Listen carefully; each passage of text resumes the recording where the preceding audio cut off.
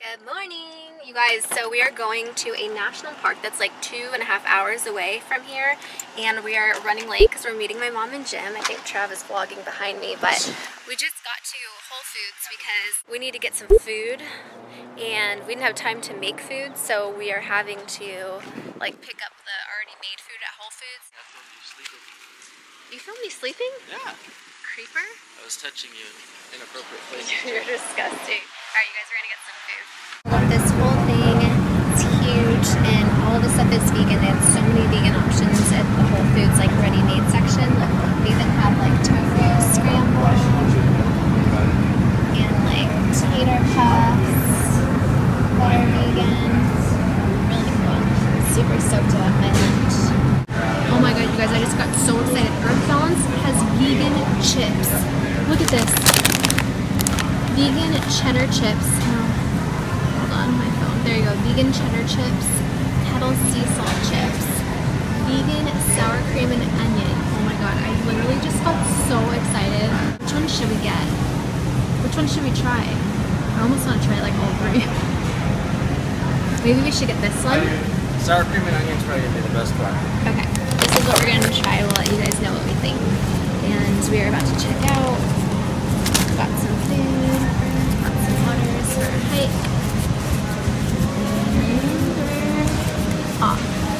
Got out of Whole Foods. We went and got gas in the car, running late as usual. But my mom just like sent an email saying, because it's like it's a national park that we're going to, but it's a specific trail, and supposedly there's like a bunch of them, and we're supposed to be meeting them at this trail. Well, instead of giving us like an address, she gives us like this scavenger hunt of like of like all these things, like when you see this yellow tree, turn to the left, and it's like, you know, that's not what it says, but it might as well say something like that, because I'm like a 90s kid. I have no idea like how to read maps. We never, like when I was growing up and driving and stuff, we had navigation. So thankfully my older fiance knows how to read maps, and even he's confused with what, like, whatever they're giving us. My mom told me about this national park yesterday, because I know some people were confused, but my mom has a place in Marina del Rey, and then they also have a place up north. It's like 2.5 hours away from us? Yeah. So whenever my mom comes up north and stays at their place there, we like to go visit them because it's a lot closer than LA is. We're up north now, and we're going to this like national park, and yesterday she called me and she's like, hey, we're gonna go for a hike if you guys want to come, and we're like, yeah. I'm like, how far is it? She's like, told me to look it up on my navigation. It was only like 2 hours and 15 minutes away. So now we're like finding out that this place is actually way further than that, and for me, I get like really bad anxiety.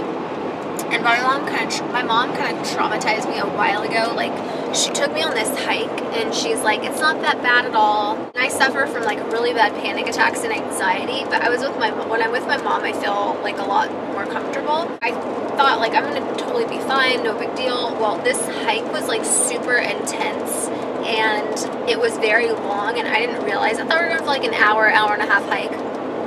No. It was like a 3 to 4 hour hike, and it was like really intense. My mom was kind of just like leaving me in the dust. She's like, you know, it wasn't like waiting for me, and I had a full-blown panic attack, and I was by myself on this like trail hike in the middle of like butt-fuck nowhere.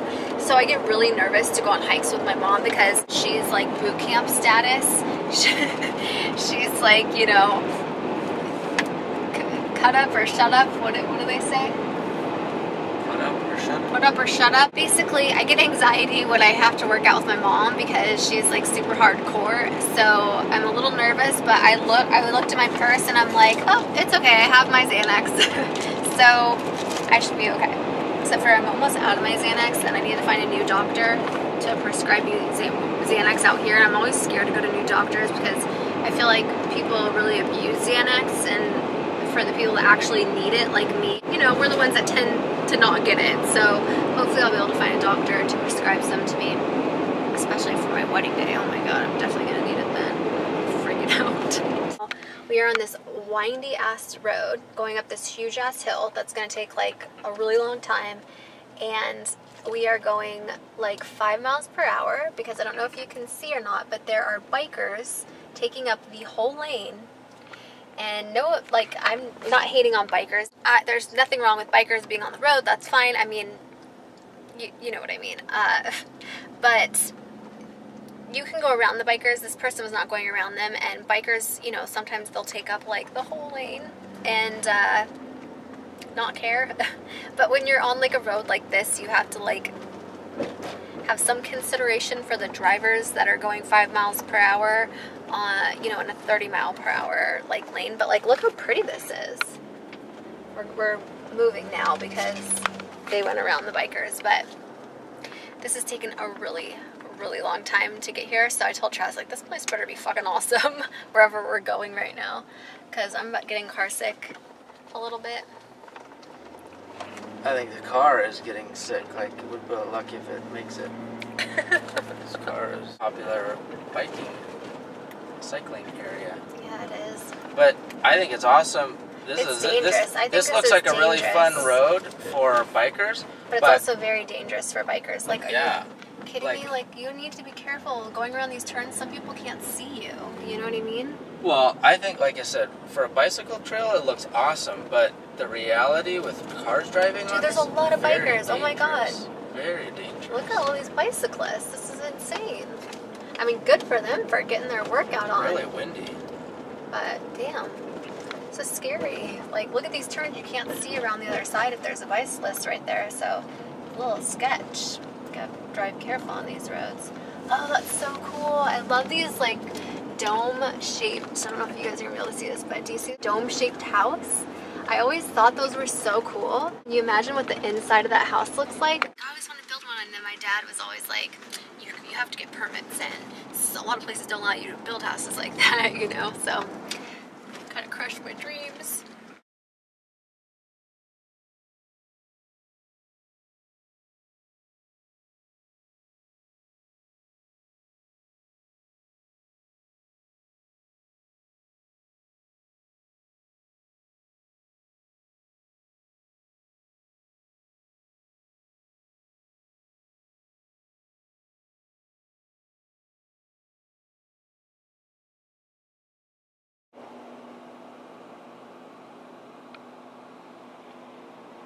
So we're lost. We just had to pull over to try to find out where we are. We have no idea. And this is really confusing, this road and all these different places. And they sent us like very confusing directions. So we have no idea where we're going. So now we're turning around and I'm car sick. I have to pee and poop my pants. So I'm hoping that we get there soon and I'm hoping they have a bathroom. Oh man, where are we?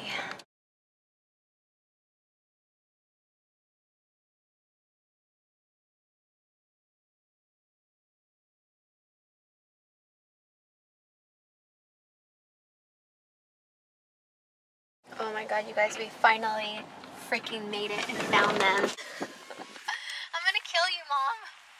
Kill me! Yes! Wait, is it? It was supposed to be a 2-hour. Mom's like, it's a 2-hour drive, look it up. I'm like, oh, it's only 2 hours away. 4 hours later through winding ass roads, no service. This isn't it. It's down a ways, right? Now you got another couple miles to go. Yeah. Oh my god. Cut that one. Come on, we're gonna have the donut party Donut. in the back. Grab your shit and come on over. Okay. Alright, you guys. Oh, by the way, these are so good. What's the last place your cell phone will work? Uh-oh. I told Travis, I said, if we weren't coming here to meet my mom and Jim, I would think that you were going to, like, try to kill me and cut me up into a million pieces because this is something out of a scary movie. That's funny because just now I said to Jim, we were laughing in the car, and I like, do you know what I'm thinking? He goes, no, but it's funny. And I'm like, we should go find a fireplace somewhere and sit in front of. What? It was getting really cold. Oh. Forget the high quality of it. Well, hopefully nobody gets hurt because we have no service on our phone. So this might be the start of a very good vlog, you guys. What's so funny? I'm remembering on our trip, Jim, I was going to have you tell them about...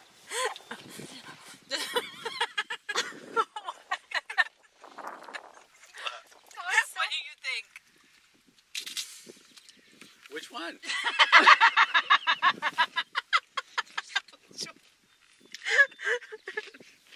I'm laughing, but I don't know what they're laughing about. I'm just laughing at how funny she's laughing. What are you thinking of? What do you think? Get in there, Jim. I don't know. I'm having no idea. Tell me what you think. The suitcase or the kickstand? Which one?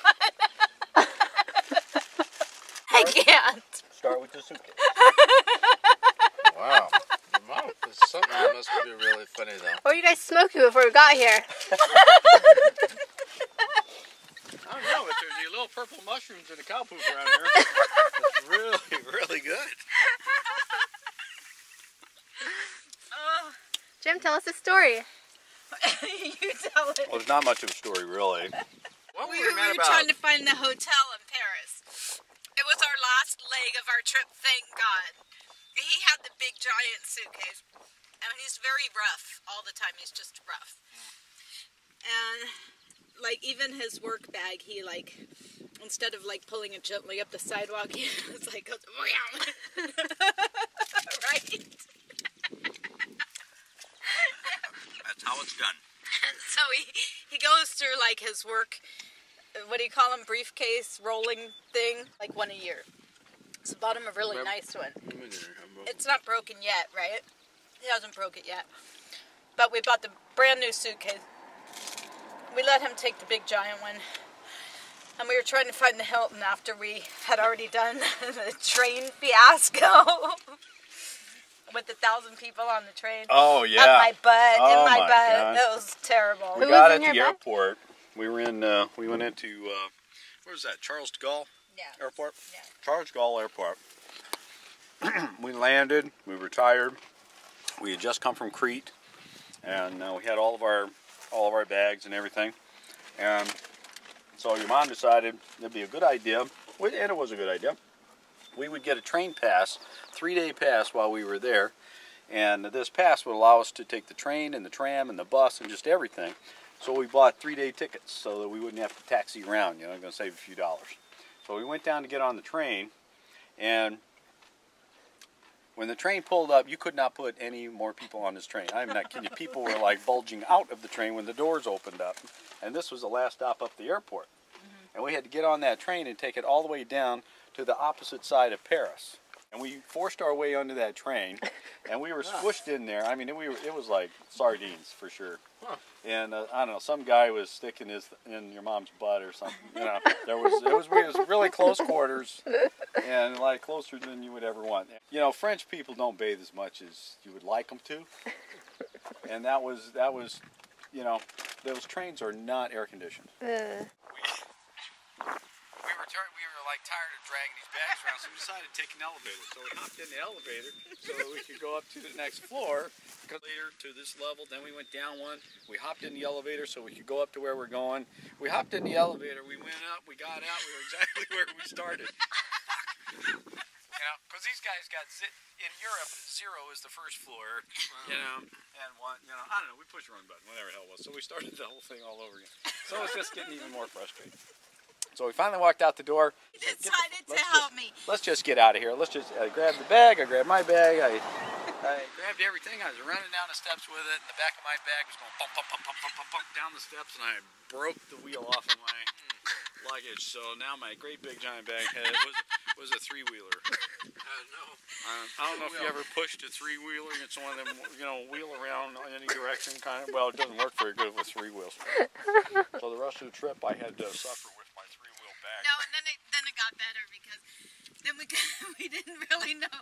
We knew the Hilton was in the vicinity and there were a bunch of tall buildings, but we didn't know which one it was. So Jim went to look at the directory, and I went to ask someone. He got really upset. Oh God. And so then that just topped off the no wheel on the suitcase. Your mom's idea of getting around is just ask any person who's within shouting distance or is not moving where the hell something is. I'm and the they just same believe way. them and go in any direction. If they told her, lady, just leave your bags here, go in the little dark corner and bend down, she'd go, oh, well, okay, it's over there.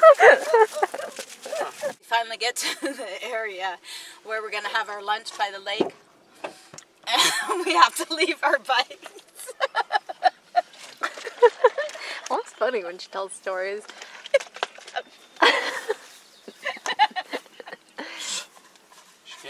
out. She can't. So he puts the kickstand down, and it's in the grass, and he's probably thinking it's gonna fall over or whatever. So he takes the bike with the kickstand, and he goes to like pick it up and jerk it down into the grass, right? And the whole kickstand breaks off.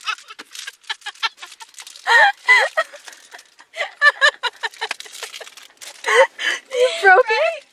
Yeah. Can you pull your bike a little closer so I can leave it on it? And then after the whole trip is done and we have to drop the bikes off, you're supposed to put the kickstand down and leave it where we started off on this asphalt area where everybody's bike is like lined up next to each other. So he lines it up next to mine, leans it on, and like runs away. and then when the guide went over there, he's like, "Oh, there's no kickstand here." And Jim and I are like looking the other way, walking as fast as we can. You guys are hilarious. It sounds like you guys had a really good time in Europe. It was funny. It was good. That was hilarious when he broke the kickstand. That was at the Palace of Versailles. Okay, so I have my flip belt, and then normally I take my flip belt when I'm walking like outdoors, but not for like long periods of time. If I'm going for like a 4-hour hike, I bring my fanny pack.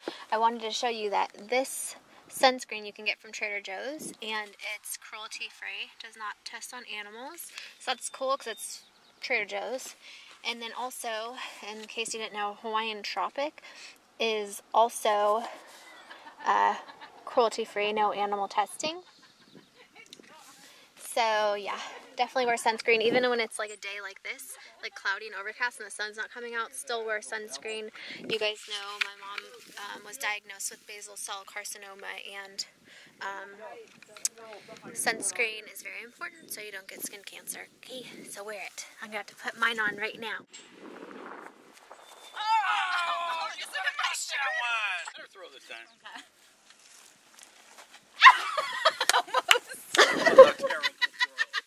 I almost had to. Good job! All right. You guys, Travis says these little things right here with all the wires and stuff is how they make contact with the aliens. Mm-hmm. Is that true? Mm-hmm. Absolutely. So stupid. Okay, so now we are rolling up our windows because we are on a dirt road and we are... Oh, babe! No, don't even think about it. Are you serious right now? You don't do that. It says 15 miles per hour. It's a trap! Why don't you let me have You guys can't see what he's doing, but he's basically like going really slow and then gassing it really fast. He's like, once we get on the dirt, don't, Travis, please don't, honey. You know, I'm gonna have a full-blown panic attack right now. I don't do well in Everyone cars. settle down. We're going an entire 15 miles an hour. You were going 40 miles an hour around a turn. Road, I was we're in an doing awful 20 accident miles an where I hour. have like serious like PTSD when it comes to that stuff, and as soon as somebody makes me feel very scared in a car, I immediately have flashbacks and I have a full-blown panic attack. It's like not good. Travis knows that, but what does he say? Take a Xanax so I can have fun on the dirt road. Like, I'm taking a Xanax so you can have fun on the dirt road. Anyways, so this like whole day excursion was supposed to be just like, you know, a 2 or 3 hour hike. Let's get here. It's taken like all day. It's already 2 o'clock, and now we're going to go on the hike. And then we have to drive back on these windy ass roads at night, which is going to be scary as hell. So, yeah, good times. So, of course, I had to poop really bad and use for the bathrooms. Good times. Yeah, I like the little. Thank you very much. Flowers from here. 2 hours? Awesome. Thank you. Thank you. Look how cool this tree is, you guys. So we made it on the trail. I pooped, Travis pooped. And now we are, I don't know where we are. Hold on. But look how pretty this place is. Coast Trail. So supposedly there's a waterfall like 2 hours up this trail. So that's where we're going. And it's really exciting. I love spending time with like my family and just like catching up with them and talking to them about life, and I don't know, it just makes me feel all warm and fuzzy on the inside. And being with Travis, like, I don't know, I just love it. This place is gorgeous. I'm gonna have to leave down in the description bar where we are in case anybody's in Northern California and wants to come on these trails that haven't been before. Because this is already gorgeous and we just started. So yeah, super excited.